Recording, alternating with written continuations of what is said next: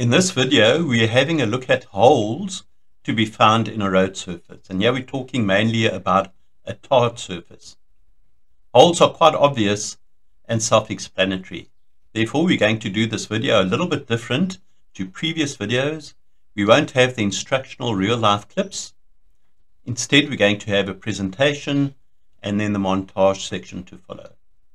The idea of this presentation is just to help us be a little bit more aware of how holes come to exist on a road surface and some other points for us to take note of in order to try and prevent any damage to our vehicle. So the first thing is the condition of the road. What is the quality of construction of the road? Does it consist of a number of layers, or is it just simply a superficial layer of tar? Maintenance. Does regular maintenance get done on the roads in our area? If not, then we're going to find that cracks and breaks in the road surface will occur with the resultant holes as well. Are roadworks currently underway? If so, then we need to be extra cautious of road surfaces that aren't complete and perhaps have sections to them that could be hazardous. What about drainage? Is the road well constructed so that after any rains, the rain is well drained from the road surface, or does it lie in puddles on that road surface? And then sinkholes, and this is an important one. So if there are any water pipes in the area that perhaps are damaged and start gushing a lot of water out onto the road, have a look for telltale signs of any sand that lays in that river of water that's running down the road, because that sand would need to be excavated as a result of the water from somewhere underneath the road surface, and that in turn would lead to sinkholes. So it could gouge out a whole section of sand underneath the tar, and then you driving along and suddenly that tar gives way. Weather conditions, and when speaking about weather, yeah, we're dealing mainly with temperatures.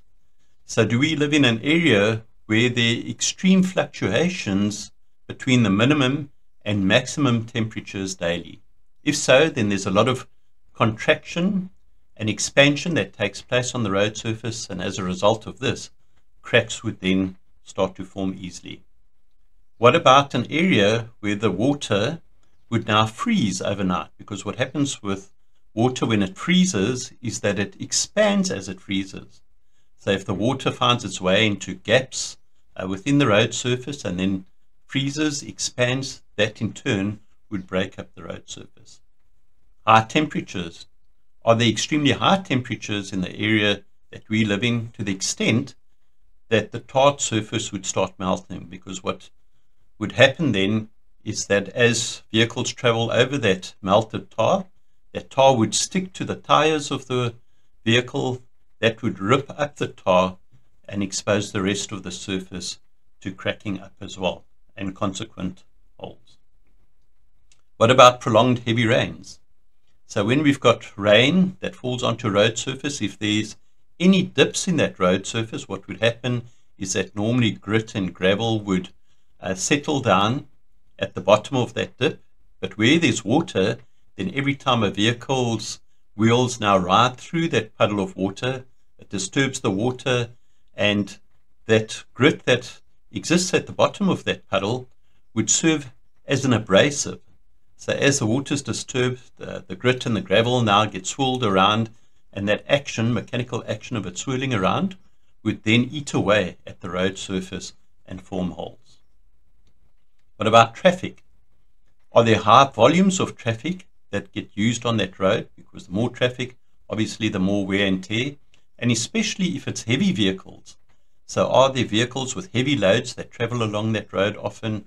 Because that in turn could break up the road surface. So the idea is we want to become familiar with the roads in our area. So if we know what our roads are like, the areas that perhaps are a little bit hazardous, and we try and avoid that, that would put us in a much better position to ensure that our vehicle's not damaged.